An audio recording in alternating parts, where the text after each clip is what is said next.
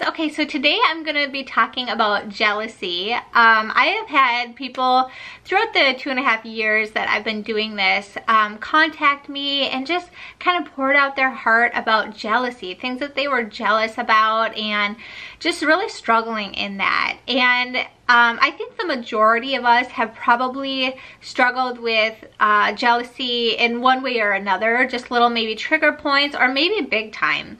And so I want to talk about that, like when you do feel that way, like what is it that you do that can help you to overcome that jealousy? Because I, in my personal life, have definitely had different trigger points that I get a little jealous about certain things. Probably not what you think, but I definitely like have that tinge of jealousy. There's different degrees of jealousy, right? Like some of them you just kind of, you're like, push it out of your mind and it's fine and then you move on with life. There are things that you can dwell on and you can just like mull over in your head and just, you know, it kind of takes over in a sense. And that's kind of more what I'm talking about, are those things when they take over.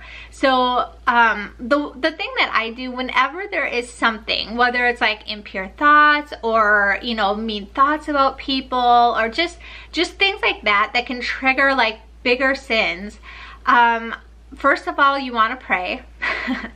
That is the first thing you'll want to do. Like when you are feeling jealous about something or somebody or a situation, it could be somebody's house, it could be somebody's lifestyle, you know, they always get to go on vacations, or, you know, it could be their family or relationships, whatever it is. There's something that maybe triggers it with certain people, you know, different emotions within us, and we can't help the way that God created us. Like things like that, like that's something that happens, and how you deal with it, that is how you can grow in holiness.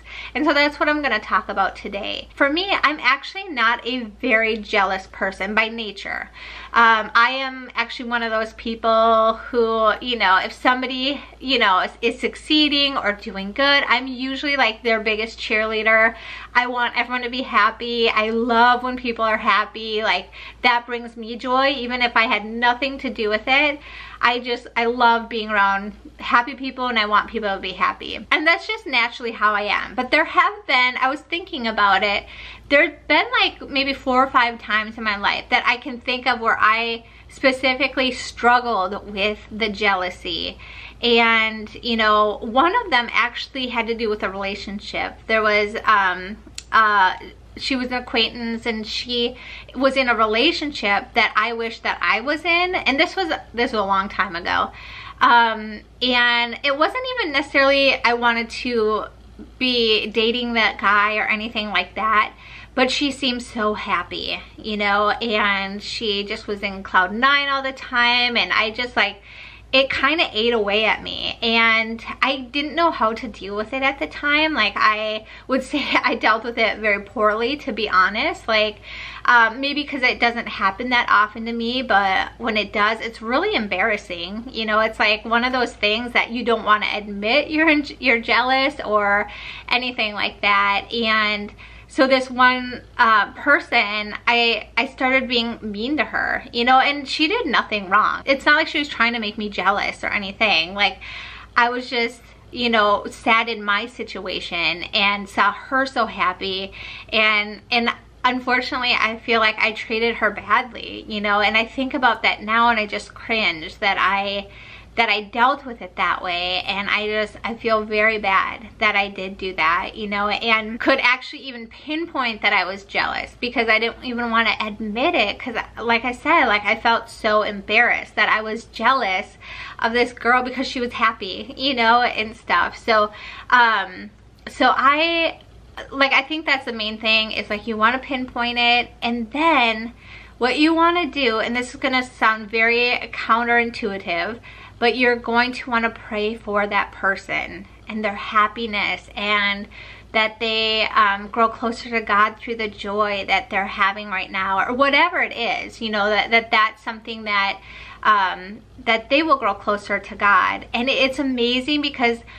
the other times in my life that I have struggled with that, I started doing that. and I noticed a big difference within me. Like, it was something I didn't want to do because I didn't want them to be happier, but I started having grace and I started being happy for them. And that was my prayer, that they would grow closer to God and that they would be happy and, you know, all of that. And that was my prayer, that they would. And through that, I feel like it almost like triumphed over the sin, you know, because envy is actually a deadly sin, envy. And it's a little different from jealousy, but they're kind of in the same camp, you know, a little bit, because envy is not necessarily what they have is what you want, but you just don't want them to be happy. You know, have you ever seen, there's a movie called The Count of Monte Cristo, and that's pretty much what it was. Like, there was this guy who had nothing. He physically, like, came from a poor family. He had nothing, and he was so happy all the time, and he had nothing. And then his friend was very wealthy and always wanted what this other guy had, which he literally had nothing. He was just happy. And this other guy was just so jealous of that. And so he ended up, the guy who had nothing, proposed to this woman and really loved her, and, you know, was just so happy and in love. And so this other guy, like, who was always jealous of him, I think he imprisoned him. It's been a long time. But when I think about jealousy, I think about, or envy, I think about this story.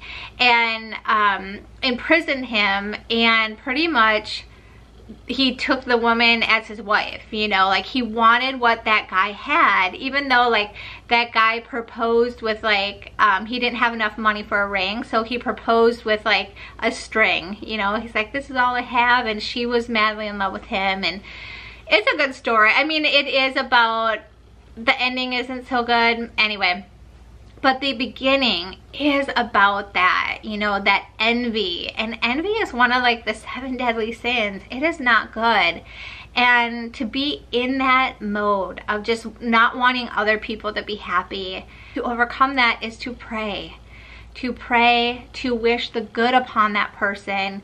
And it might not come right away, naturally, where you're like so happy for them, but it will. It will come if you truly in your heart pray for that person and the good of that person.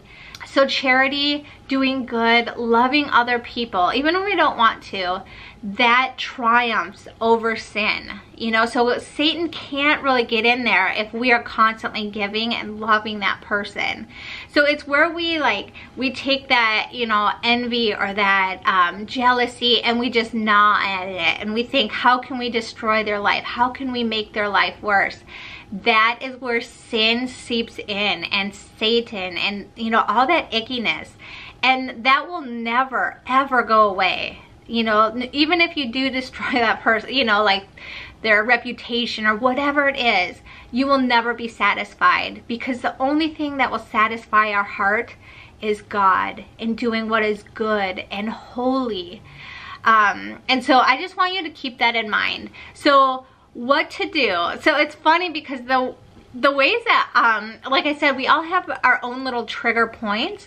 And for me, my trigger point is actually, so I've always wanted a huge family, big family. I come from a family of 10 and I loved it. I really enjoyed, love all my siblings. They're amazing. Miss them dearly. Wish I lived near them. But I loved it, and I always envisioned that. I always hoped to have a big family. And, you know, at the beginning, we struggled with infertility. And it's interesting because at the time, and I still have these friends, but I had friends that had a lot of children. And so they would get pregnant, and I could not help it but feel a little jealous, you know, like, oh my gosh, like, you know, here I am, like, I was a faithful Catholic my whole life. We waited till we were married to have sex. Like, you know, I feel like I did all my ducks in a row, and here I am struggling with infertility. And here's my friend who just, you know, looks at her husband and gets pregnant, you know, and that was hard for me. It was hard for me to not be jealous of them. And it's interesting because even today I have 4 children, and if you know my story, I've had 4 C-sections, and I would love to have more, but I don't know if that's God's will type of thing. So we're open and stuff, but God might say, Heather, that's all I want you to have is 4. And I need to be okay with that, because I still, like, when my friends who, you know, when anybody says that they're gonna have another baby, a part of me is like, oh, like, longs for that, you know, and just a tinge of like jealousy, but thankfully I overcome it very quick, and I'm very happy for them. But you know, I know some people, their trigger point is like people with big houses or great cars, you know, and that just has never been my thing. It's never been a materialistic thing. I know a lot of people who have a lot of money, and not a part of me is like jealous of anything that they have, or cars. Like, I have a minivan, and I am so happy. Like, there's nothing more that I want, you know, like like that minivan gets me where I need, and I love it, you know, and stuff. So it is interesting because different people have different trigger points. Some of them are spiritual too. Like, some people are called to be, you know, a nun, and other people are jealous of that, or, you know, vice versa, marriage, and, you know, so we're all so different is kind of the point. But we can all conquer these envious thoughts or jealousy, and I would name it, you know, name it, say, okay, I'm struggling with this. You don't have to tell people. You can. If it's envy, you definitely want to, you know, go to confession for it. But what you do with that is you conquer that sin. You conquer it with love. Make sure you're loving that person and praying for them. And when you see them, you're kind to them and you're happy for them. Sometimes with jealousy and just being mad at people, sometimes our emotions get the best of us, and some of us can be very passive aggressive, and that is not a holy trait. That is not something that God loves. And that's what we should be doing at all time, is doing what God loves. And so please don't be passive aggressive either. Like, we are called to love. We are, you know, if you need to talk to somebody about something, this is probably a whole nother video about being passive aggressive, but that is not a holy trait.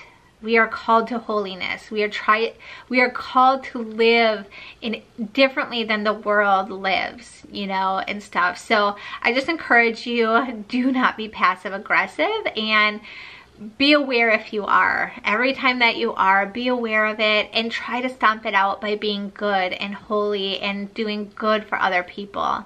You know, even if you have to fake it till you make it, that's okay. You know, we're not perfect, but we strive to be. We strive to do what is good and holy and right. You know, and Mother Mary is our ultimate example of that. Like, we want to be like Mother Mary and see the good and all of that in people, in everybody. If I have those, you know, tinges of jealousy or whatever, then I know how to conquer it now, and life is so much better. You know, don't let it dwell within you, because that is where you're gonna feel icky and just mad and annoyed and all of that. And if you've ever been on the other side of somebody being jealous, it's not fun. It's not a good feeling, you know. And I mean, don't strive to like make people jealous. Sometimes I think women do that, where we're like, oh, so-and-so, I heard her say she wanted this car. I'm gonna get this car because I know she wants it.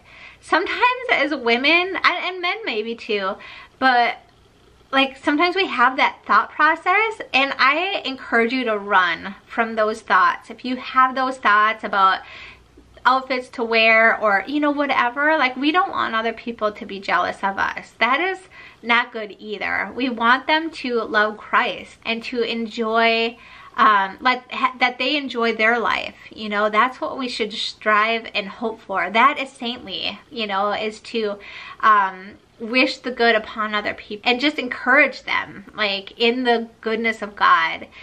and stuff. So anyway, I hope that makes sense. I love you all so much. I hope that this video helps somebody out there, and until next time, I will see you all later. God bless. Bye.